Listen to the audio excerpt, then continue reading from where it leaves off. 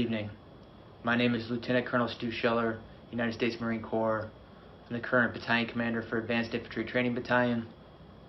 I've been in the Marine Infantry for 17 years. Started my tour with Victor 1-8. It's the current unit that's doing perimeter security, dealing with the mess that's going on there. You can see open source reporting that there was an explosion and some people were killed. I know through my inside channels that one of those people that were killed was someone that I have a personal relationship with. Won't go into more details because the families are still being notified. Not making this video because it's potentially an emotional time. Making it because I have a growing discontent and contempt for my perceived ineptitude at the foreign policy level, and I want to specifically ask some questions to some of my senior leaders. And I'll say, as a person that's not at 20 years, I feel like I have a lot to lose. If you play chess, you can only see 2 to 3 moves out because there's too many variables. I thought through if I post this video, what might happen to me, especially if the video picks up traction, if I have the courage to post it. But I think what you believe in can only be defined by what you're willing to risk. So if I'm willing to risk my current battalion commander seat, my retirement, my family's stability, to say some of the things that I want to say, I think it gives me some moral high ground to demand the same honesty, integrity, accountability from my senior leaders. And so I want to start with, we'll just use the Marine Corps. We'll just stick with the Marine Corps. So in the current fallout of Afghanistan, a lot of Marines were posting on social media, and in response to that, the Commandant published a letter, which is the service chief of the Marine Corps. And I want to read from it. It was dated 18 August, so only a week ago. The Commandant, sir, you wrote, "Some of you may be struggling with a simple question. Was it all worth it? We want you to know that your service was meaningful, powerful, and important.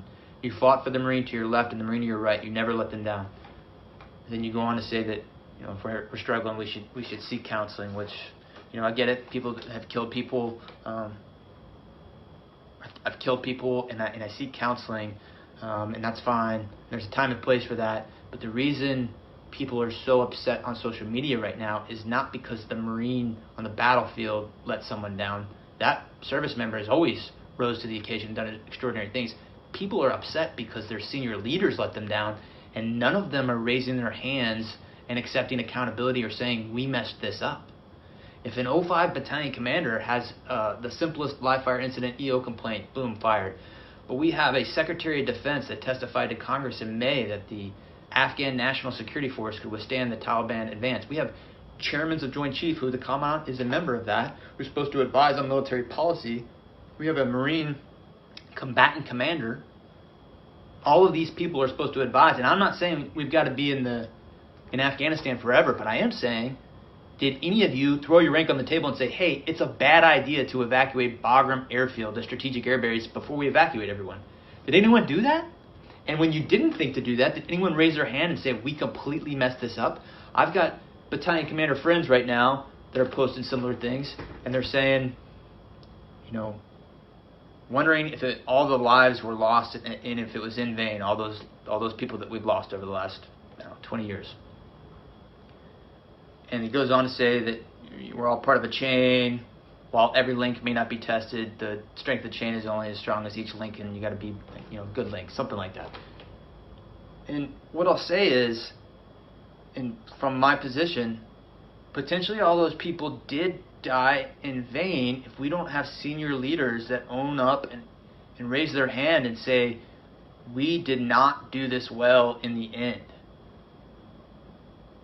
Without that, we just keep repeating the same mistakes. This amalgamation of the economic / corporate / political / higher military ranks are not holding up their end of the bargain.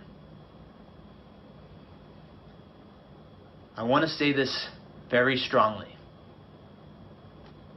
I have been fighting for 17 years. I am willing to throw it all away to say to my senior leaders, I demand accountability.